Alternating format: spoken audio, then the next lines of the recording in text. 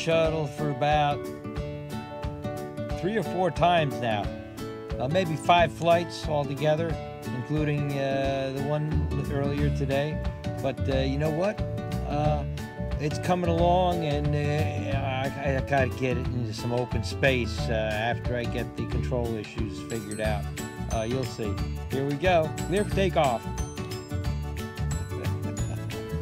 Well, hello everyone, this is John Victor Jacobson with Drone Service Systems, and what we have here is a shuttle, and we are seated, and here's what we got.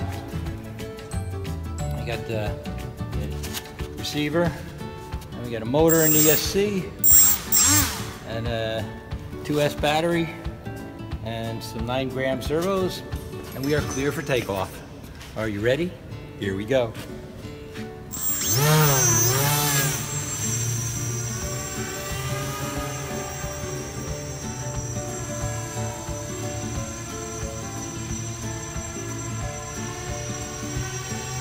Oh, that's it.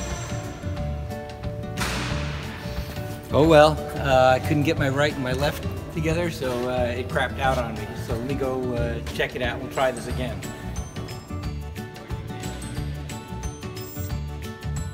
Let me get, wait, no.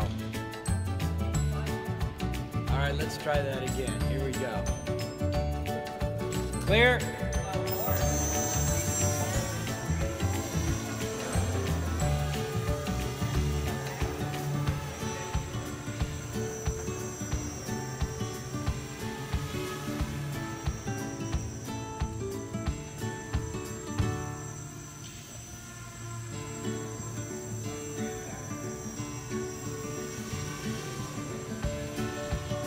That's it. I Lost control.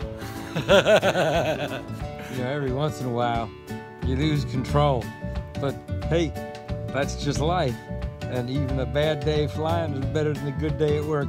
I'll get that thing sorted out. We'll get that thing fixed and back up in the air, and get it at the hangar too.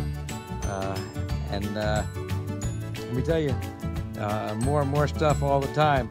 Let me see my little favorite. Oh, hold on. Have you seen a float plane lately? Fly? Just a tiny little float plane.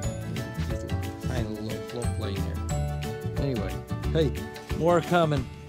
Hit that subscribe button, and thanks for joining me, John Victor Jacobson at Drone Service Systems. You betcha. Come on back now here and subscribe. Yeah, hit that little button. I think. Yeah, all right. That's enough.